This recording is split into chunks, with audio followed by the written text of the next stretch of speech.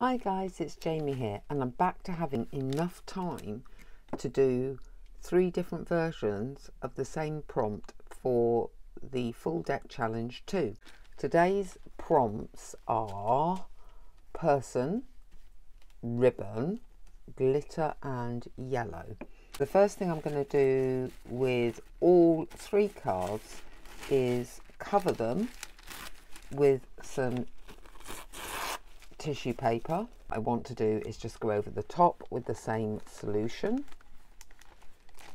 and then let everything dry. Card number 1, I'm going to use 3 different watercolour crayons. I have a dark blue, which I'm going to put on here, mid blue and a light blue. Take a bit of water, spray them, let them very gently mix together. Take some of the tissue paper and soak that pattern up. Put it to one side to dry. Very similar effect with yellows. So we have a bright yellow, a lemon, peach colour, more water. Get those to mix. And again, allow that to dry. Actually, I could take one of the cards and put that in that as well. It's not going to make a huge difference because it is watercolour.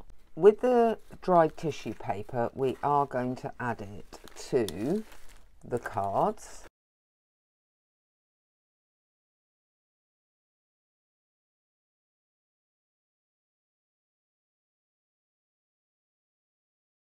In between the 2 colours, I've got these scrunched up bits that have got bits of blue and bits of white. I want to add them like there are surf or waves breaking. One of the prompts for this challenge was glitter. I don't have any actual glitter, but I can add glittery accents. So I have a bit of gold paint here, this little fussy cut crown, which came from Emma's kit, which was the paper doll kits that she has. And by adding that on that yellow crown, I'm going to try and make it more glittery and yet keep the detail.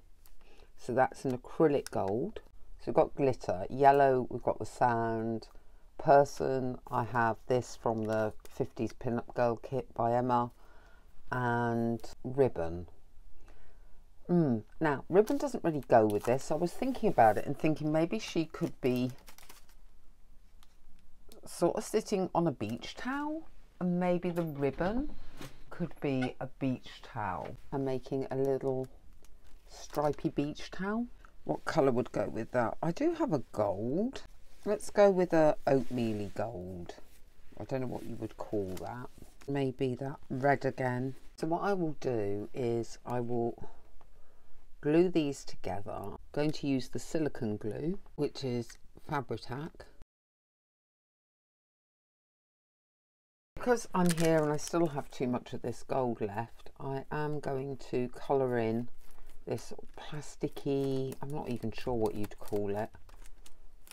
It's like a plastic lace. It's not material. I might put it on this one as a backdrop for her. I don't know yet. I'm just reversing it because some of this white showing through doesn't really matter.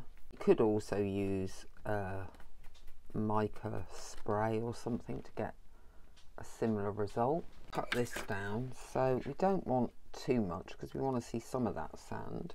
What I might do is try, this could be fun, and use the thinning scissors and see if we can get like a frayed edge along here like you would have on a beach towel. These are just hairdressing thinning scissors. She could be sitting on her beach towel. Do we want, before I do that, do we want this behind her? So it's like a fishing net. And then the beach towel. Yeah, I quite like that actually. And now we're going to attach the beach towel. Now she's going to go on.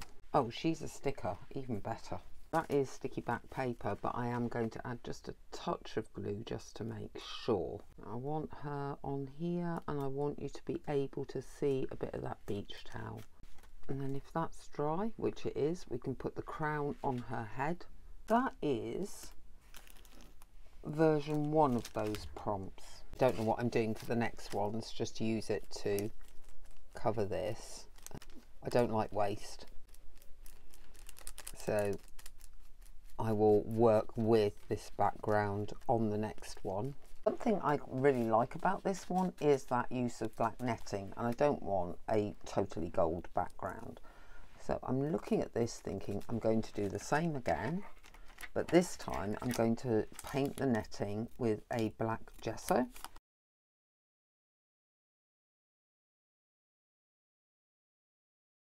I don't know where or when I got this, but I just found it in my scraps box, and I thought, I love this. I don't have glitter, but I do have these tiny black beads that are glittery.